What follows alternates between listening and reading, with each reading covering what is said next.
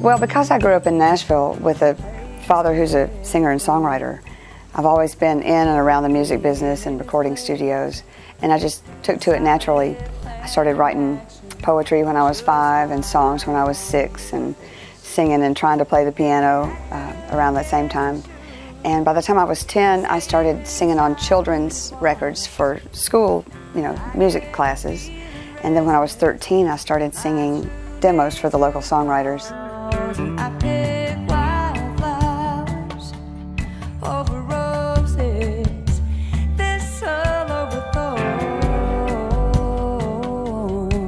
But then I started writing my own songs more and more as I got into my teens and wanting to record my own music.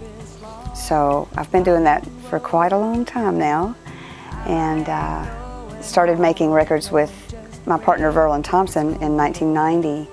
We made 2 duet records together and 1 live recording out at this barn that we built. And at the same time I was in Guy Clark's band and Daryl Scott's band, and that got me really hooked in with the songwriter Americana crowd. If I pick wildflowers over roses, whiskey over wine,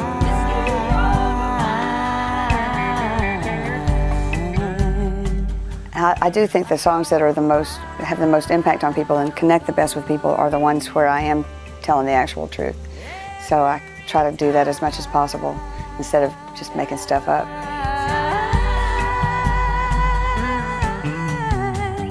This album that we're making now came about because my dad, who's my publisher, really fell in love with the song Wildflowers, which I liked it too. I wrote it with Sam Frank, who I met in London when I was living there for a little short period of time.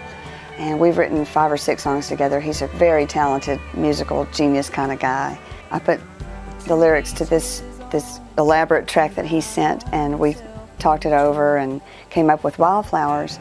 Let me be me, you can be you. Usually when I'm writing a song, I'll have a sense that at least I believe it's really a good song if it gives me goosebumps or makes me cry.